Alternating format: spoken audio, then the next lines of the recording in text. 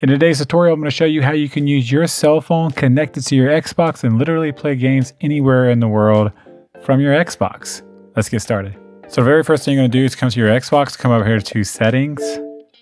You're going to go down to device and connections, and then you go to remote features, and you want to make sure this is clicked. If it's not clicked, go ahead and click it. It's going to do a test on your console to make sure everything is up to code pretty much. Just make sure you have your controller connected and it's updated and all that good stuff. Once that's done, you'll be good to go. Once this is done, you can go ahead and hit next and you can close this out. After you do that, you want to come up here and go to Xbox app preferences, and then you want to make sure you can allow play to streaming. Now this is preference to you, but I put it on the second one. That way I know when I'm logged in, I can play and other people can't play under my account and under my Xbox and stuff. So allow connections from any device if you're having issues. Once you're done with that, you can go ahead and close this out and open a game if you want. We'll just open Jedi just to have something up, and then you're going to go to your phone. From your phone, you want to go to the App Store and download the Xbox app. You can do this from Android or iPhone. All right, once you get the Xbox app installed, what you want to do is make sure you're on your Wi-Fi for this process and this step right here to make sure you can connect your Xbox to your phone. You don't have to keep it connected, but you do need to be on the Wi-Fi under the same network so the Xbox will be recognized and know it's you and all that good stuff. Once you do that and you're on your Wi-Fi, you want to come up here to the top right where it shows a little console next to the bell icon. Click the bell icon for the videos, by the way. Click on that. You want to hit get started. Now I'm going to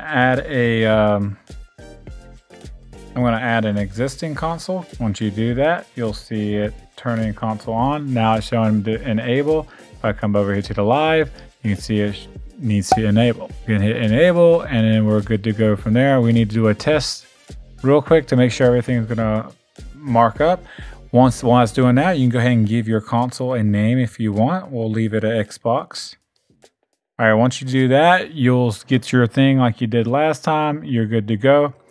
And then from here on your cell phone, as you can see, you can hit remote play on this device. If you have a game or if you have a game installed on the console that's digital, or if you have a game disc in the console, you can actually play the game on the console. This is what we're doing right now with Jedi, the Mastermind, whatever the crap you call it. I can't remember. So here's the game right here, and then when I hit remote play on this device, it will pop up. We'll flip this on sideways so you can see it. At this point, you would connect a controller to your phone. Now, anything that's Bluetooth can be connected and will work with this. I would personally use like the 8BitDo Ultimate Bluetooth. If you have it, it'd be a great controller for a phone and stuff like that. If not, just your Xbox controller in general, just take it with you or have it set up to your phone, and then you can be able to do that too. Once you get that done, you will be set, and then you can literally play the game, and it's pretty much in sync. I mean, I'm on Bluetooth, or excuse me, I'm on Wi-Fi right now. So what I'm going to do, just to show you guys, I'm going to turn Wi-Fi off. It's going to try to reconnect, and now as you can see, it is reconnected. As long as you have a decent connection, you should be good to play. So now I went ahead and connected the Bluetooth Ultimate controller to the cell phone just for demonstration purposes. The cool thing about this is the controller for the Xbox and it's the controller for the phone. I'll put this over here out of sight. I can actually control my Xbox from here. So me pressing the button and go home, I can literally scroll through my settings.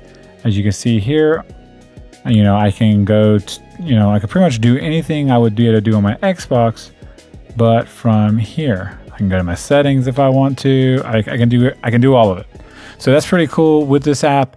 This makes it cool, especially for your parents out there. If you have an Xbox and you want to give your child, bring a child controller, this will also work on like tablets and stuff like that too. So if you want a little bit of a bigger screen, as long as you can download the Xbox app, it should be able to connect to your Xbox and you will be good to go. If you like the video, make sure you like the video.